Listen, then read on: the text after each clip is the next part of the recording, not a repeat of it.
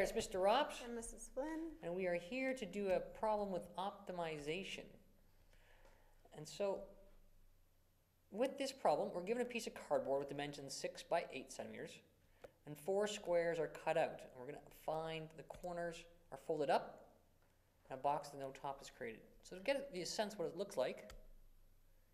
So here's our box, and if we look, we have a length of This 8. is 8 here, which is shown by 8.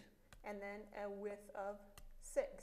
Which is this distance And there. each one of those red squares are a box taken out. And those for now would just be, we call those length X. Right, But so X by X.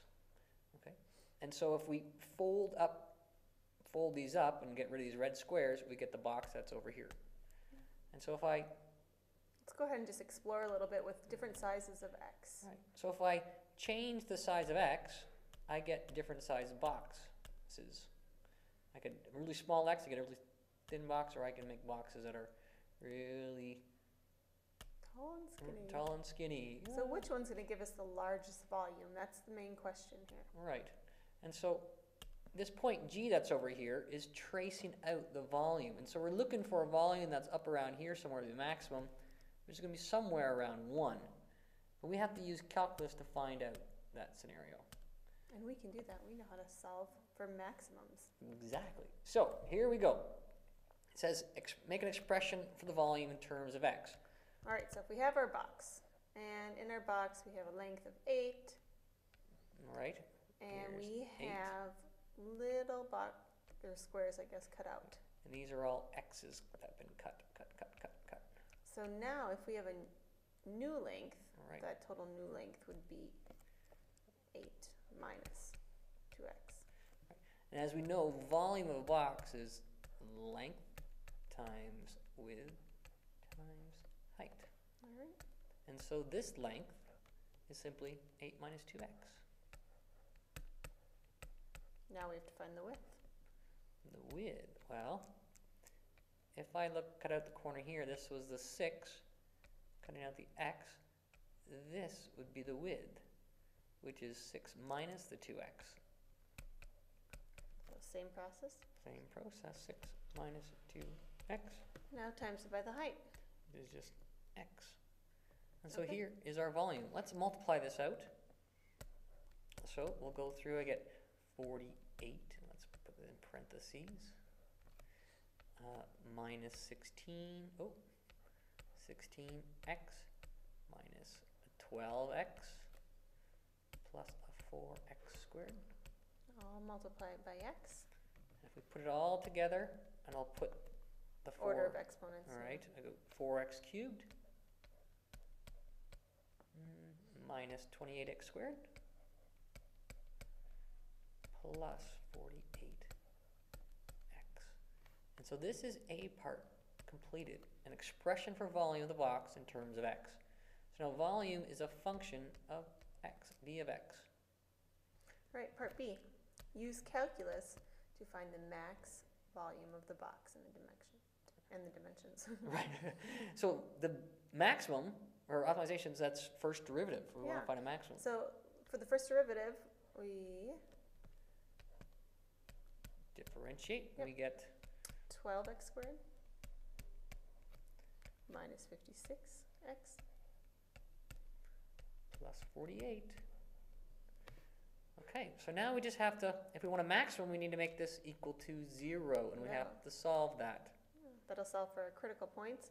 So if we want to make it easier, we could factor out a 4 maybe. 4, that's, okay, we'll put the 4. Yeah. And so it's a 3x squared minus 14x plus 12 equal to 0. Okay, instead of trying to figure out how to factor that, let's just do this quickly by putting it into our graphing calculator. Which we've already worked ahead. There's our equation, we graph it.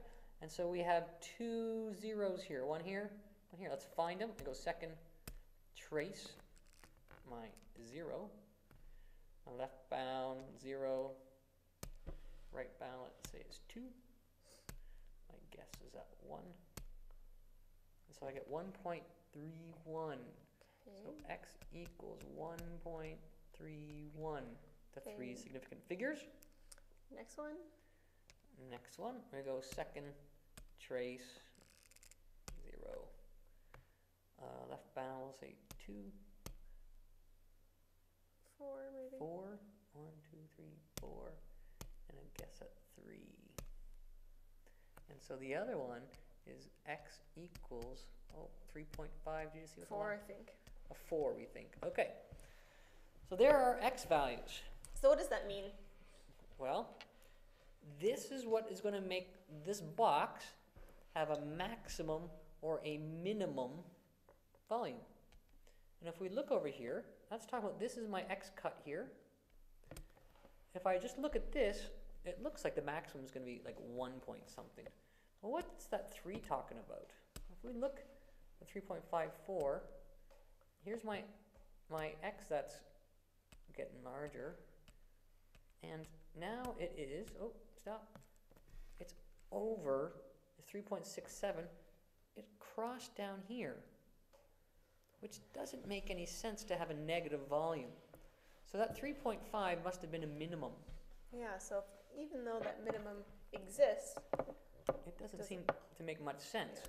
Because if this distance here is 6, I can't cut out 3.5 from one side and 3.5 from the other side, because that's more than 6. So the domain of this volume function really is up to 3, from 0 to 3. Yep. So that means I can ignore this value. Okay. And so to answer my maximum volume, well, if I want to find the maximum volume, I plug in V, or X into V, 1.31, and let's get, do we have the, we could do trace in 1.31, right? Oh, right. Because I was hoping to get the next decimal so that we could make sure the final answer was good to 3 significant figures. Best. But since we lost it, let's just ignore that for now. So I get 4, 1.31 cubed, minus 28, 1.31 squared, plus 48. Oh, my handwriting is atrocious today. No, it's not. Okay, and so we're going to do that calculation. Now we definitely need help with that. Okay, you just hit trace and then... that's the derivative that we have in here. Oh, that's the derivative. So 4 times 1.31 to the power of 3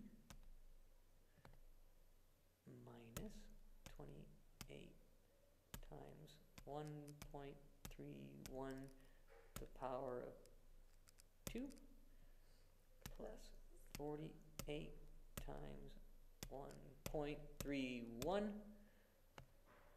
equals, so my maximum volume is 23.82. So max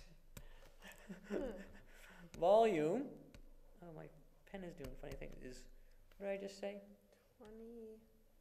3.82, 23.8, the 3 decimal places, and this is centimeters cubed. Don't lose your unit point. So the dimensions of the box? So I think that's what it originally had asked. Right, so the length is going to be 8 minus 2 times 1.31. The width will be 6 minus 2, 1.31. And the height is just the 1.31 centimeters. This one you should find, centimeters. And that one you can do as well, centimeters. I think we've answered everything. All right, that's it for now.